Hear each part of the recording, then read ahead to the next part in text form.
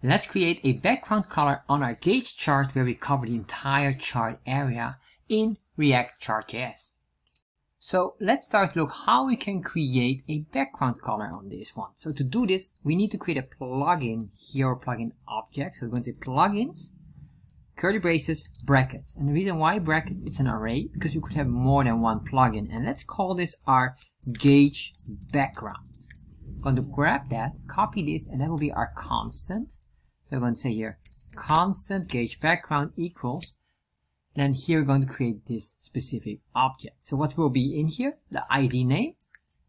And I'm going to put it like gauge background. And then we can select here before or after drawing. So what we want to do is we want to draw behind this gauge chart. So that means before we draw the chart, we will first draw the background. So we say before data sets draw, and then we're going to grab here the objects, chart, arcs, and plugin options.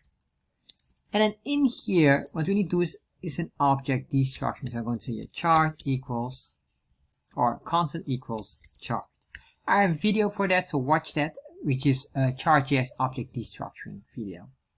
So I'm going to say a CTX, and I'm going to say here the chart area, because I want to draw basically within the chart area of this canvas. And if you're wondering how big is that, well, you can see here this area basically excluding the legend area.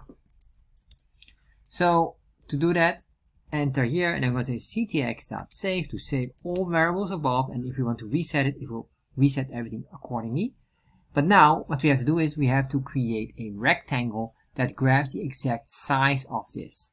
And we have here this chart area. Maybe we can just break this down. And I have a video, if you don't know chart area, I have a video understanding chart area for Chartjs. Watch that video. So what I'm going to grab here is the top, the bottom, the left, right. Then you have the width and height. So we won't be using them all, but what we will do is, first of all, we're going to define the color. So ctx.fill style to define the color here, and in this case fill style will be, let's give this a gray color. Next, what I want to do is I want to say ctx dot, and I'm going to say here the fill rectangle to draw the rectangle. For this I need the x starting point, and I have the y, and then I need the width, or how many pixels in width and how many pixels in height. Since we already have most of these already, the top here is basically the y value on the very top.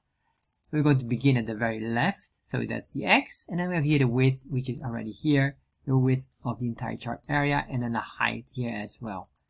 So if I save this, let's semicolon save, and refresh, there we are. So now it works nicely.